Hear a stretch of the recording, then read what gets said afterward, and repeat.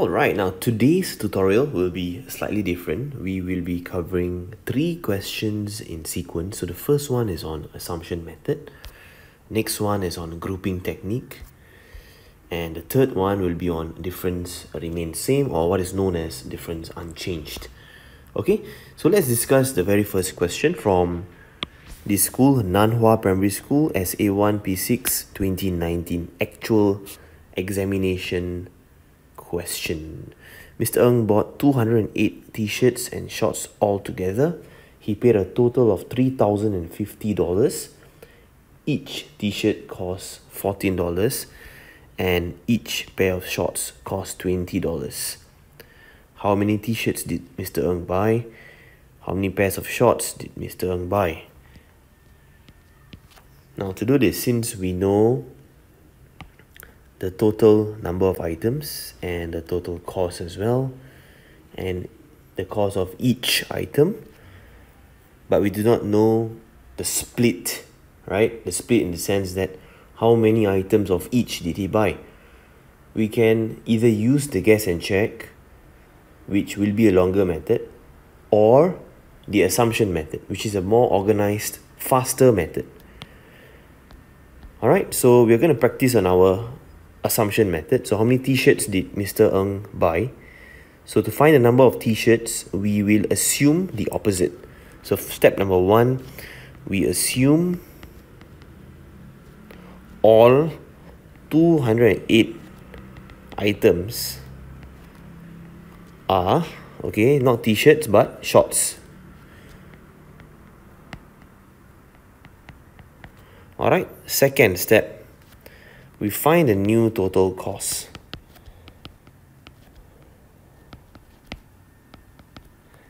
Which will be equals to 208 times the cost of each shorts, that is $20. 208 times $20 .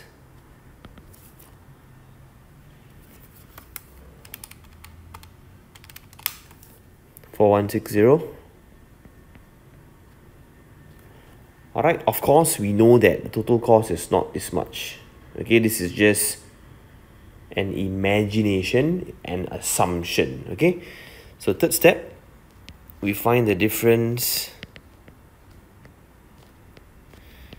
in the total cost, which will be 4160 minus 3050. Okay, the difference between the imagined cost, the assumed cost, and the actual cost. 1110. Fourth step to the assumption method is to find the difference in each item. Alright, that will be $14, $20. Okay, so what's the difference between these two? $20 minus 14, that will be $6. Alright, and the last step, you will be able to find the opposite of this. Okay, if you have assumed that all are shorts at the start, and then at the end here, you will be able to get a number of t-shirts. Okay, so number of t-shirts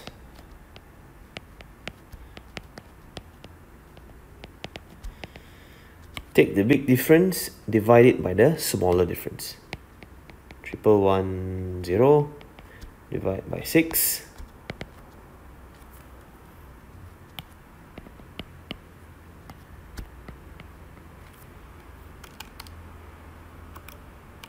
And we'll get 185 t-shirts as our answer for part A. Okay, now for part B, how many pairs of shorts did Mr. Ng buy? 208 take away 185. Because in total we know he bought 208 items, right? So answer will be 23 for part B.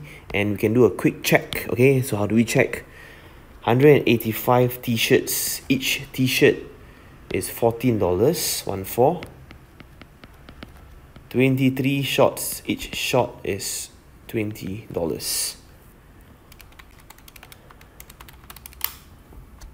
total spent $3,050. This is a check that you can do, which is correct, right? Because he spent $3,050. Question 2 is on a grouping technique. In fact, this came out in PSLE Math a few years ago. Alright, let us discuss. At a marathon, each participant completed either 5 km, 7 km or a 9 km route. 1/4 of the participants completed the 5 km route, 9/20, 7 km route, and the rest 9 km route. Now, for every 1 km a participant ran, $3 was donated to charity.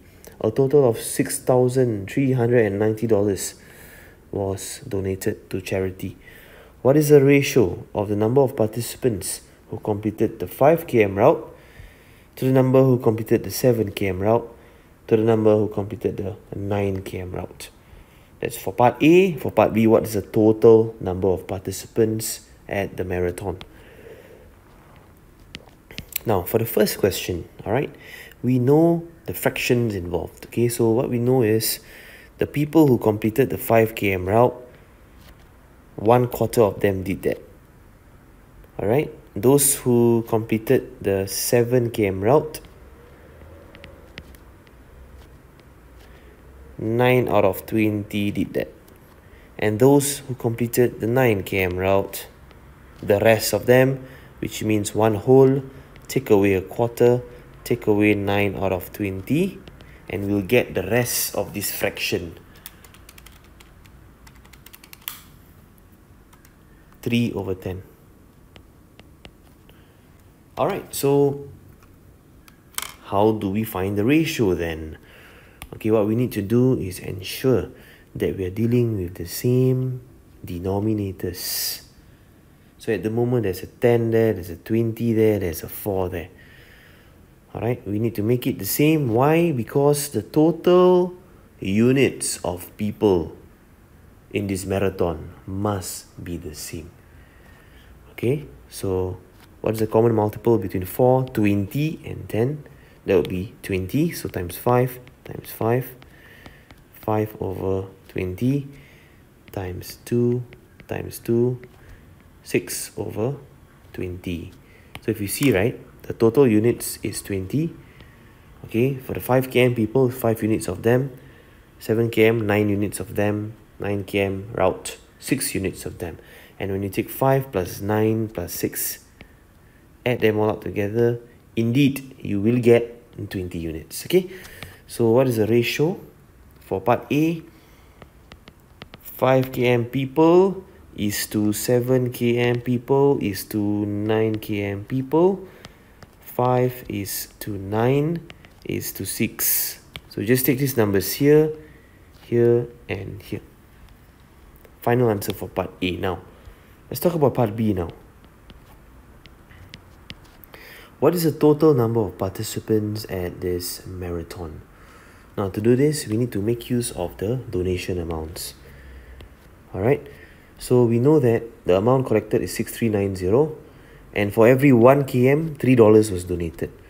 So what is the total distance ran by everyone? This will be 6,390. Divide this by $3. 6,390 divided by 3, 2,130 kilometers. Now that we know the total distance ran, we need to make use of our ratio and the total distance ran, and we can use what is known as a grouping technique. Okay, so what we do is, in one group of runners, there will be 5 people running 5 km each. There will be 9 people running 7 km each, and there will be 6 people running 9 km each. All I've done, right, friends, is to use this ratio. Use this ratio, okay? So in one group of runners, distance ran will be, how much is the distance right now? 5 of them ran 5 km each. 9 of them ran 7 km each. 6 of them ran 9 km each. Okay, so 5 times 5 km plus 9 times 7 km plus 6 times 9 km. 5 times 5 plus 9 times 7 plus 6 times 9, 142 kilometers. Alright, so now this is just for one group of runners. But of course, we know that the total distance ran is more than 142. So definitely there's more than one group. So next step, we find the number of groups.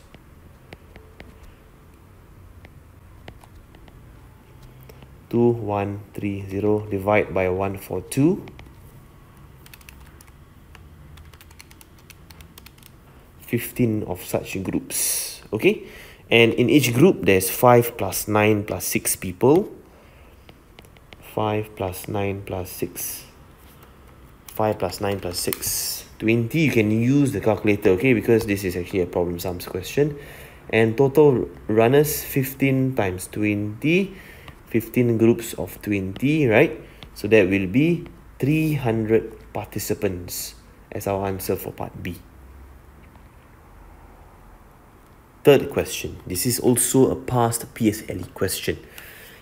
Now at first, the ratio of the number of boys to the number of girls in the chess club was 4:1. Boys, girls.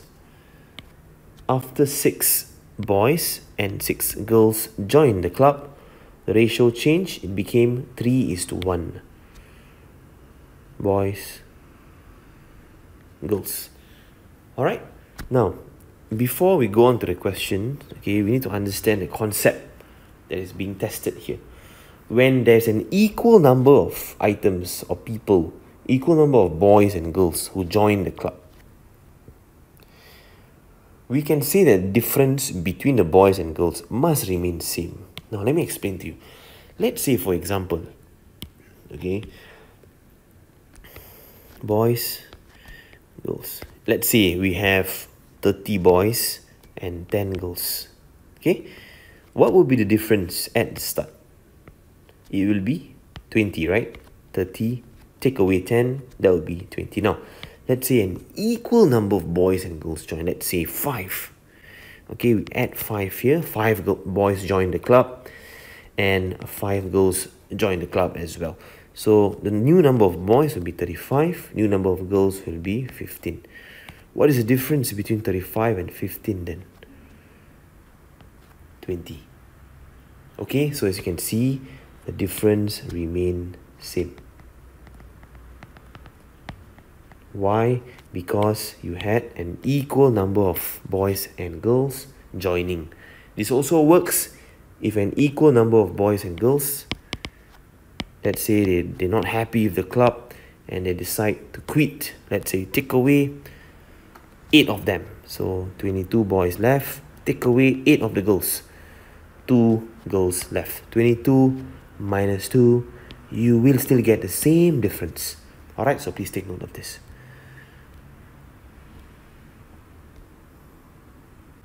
Okay, so difference, unchanged problem sums. Part A. Did the percentage of members who are boys increase, decrease, or remain same? Show your working clearly. Now, before,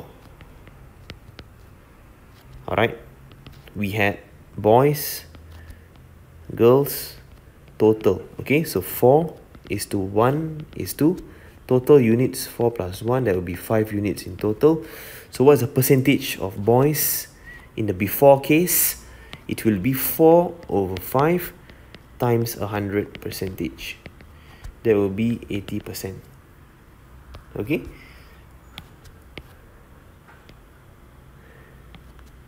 Now, after, what happened to the ratio of B is to G is to T? Now this will become 3:1:4. Okay, so boys percentage will be 3 over 4 times 100% right now, and that will be 75%. Now, as you can clearly see, the percentage of members who are boys decreased.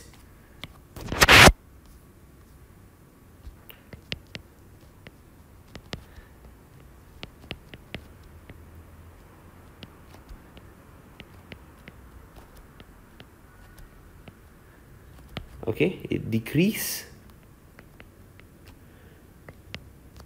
from 80% to become 75%. Alright, so this is the key word here, and that is decreased. Okay, so you need to do the calculation before and after to investigate what happened to the percentage there. Now, for part B, in the end, how many boys were there in the club? To do this, we need to draw out our BCA table, before, change, and after. Alright, and note that the difference is the same. So, before, change, and after.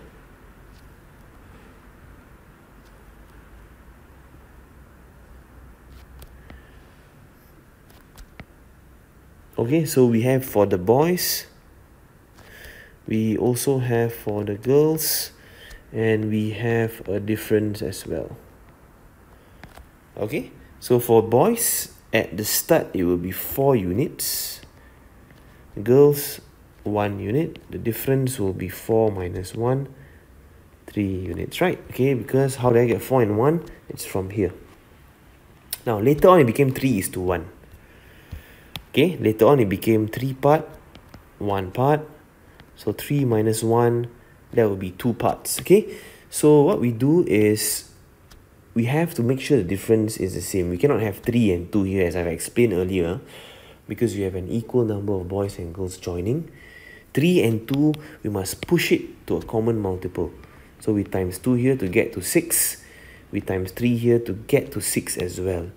So when we do that, this becomes 6 units, 2 units, 8 units. Everything gets multiplied by 2. At the bottom, everything gets multiplied by 3, and you change everything to units as well. Times 3, so this will be 3 units, times 3, so this will be 9 units. At the top, we multiplied by 2 earlier on. Okay, so as you can see, the difference is now the same. Very nice. Okay, 6 units, 6 units. Girls, 2 units, 3 units, 8 units became 9 units. Why is that so? Essentially, you are adding 1 unit for the boys, adding same 1 unit for the girls also, right? From 8 became 9. From 2, it became 3. Add 1 unit, add 1 unit. Why is that so? Why is it equal? Because 6 boys and also 6 girls joined the club. So what can we say about 1 unit? 1 unit is 6, and to know the number of boys in the end that were in the club, that will be 9 units. 9 times 6, answer 54 boys in the club in the end. Part B's answer. And with that, we've done the 3 questions.